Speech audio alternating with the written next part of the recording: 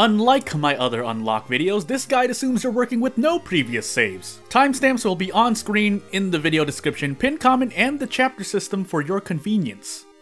Unfortunate accident. You'll need scissors in your run to get a wooden bat from the lockers at the start of the mystery. Then, you need a town mystery and fight the apartment stalker in the apartment's location.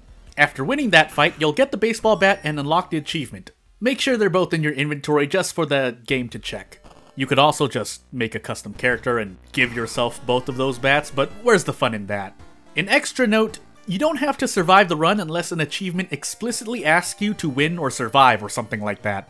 Either way, you'll get the achievement and unlock Yumiko as a new character to play as. Spore Infection. Punch out the Kinoko Gatherer found in the forest location. You don't need to use the kick action exclusively, but it's more than doable on cultist difficulty. Just make sure you have at least 8 to 10 stamina and reason going into the fight to survive comfortably. And probably do it in the first mystery.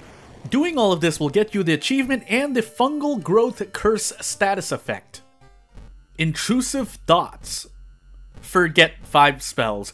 Enable library, learn a spell, forget, and repeat that 5 times. Once you've done this, the achievement should be achieved and you'll unlock the Protective Carvings spell.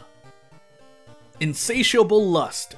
I'll teach you the handcuffs method if you can do it, but I can also give you another non-handcuff way as well in the next section. If you are using the handcuffs method, launch a sequence that will allow you to do enough damage to bring the enemy to 12 HP or below.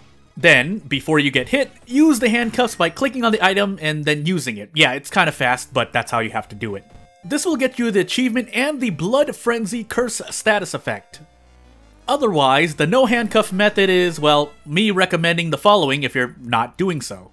Play as Aiko with the Dotu enabled, buy a shovel from the hardware store, find the obsessed man in the downtown area during the first mystery, do the prepare action to a strong attack and he should go down in 1 turn. By the way, the reason why I ask you to do some of these in the first mystery is that there is HP scaling on mystery, so after the first mystery, you might not be able to one-shot the obsessed man anymore. There are other ways you can do this achievement, but this is the quick 1, 2, 3 method for simplicity's sake. You'll still get the achievement and the Blood Frenzy Curse status effect.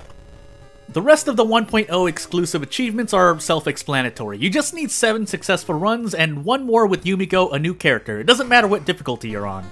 After all of this, and once you unlock all the achievements, you'll get the last achievement, Dude, and 1 more character. So that's it for this video. If you want to support me long term, please subscribe to the channel. Otherwise, well, I'll be doing World of War videos, so wait for that. Otherwise, thank you for watching, and I'll see you later. Bye!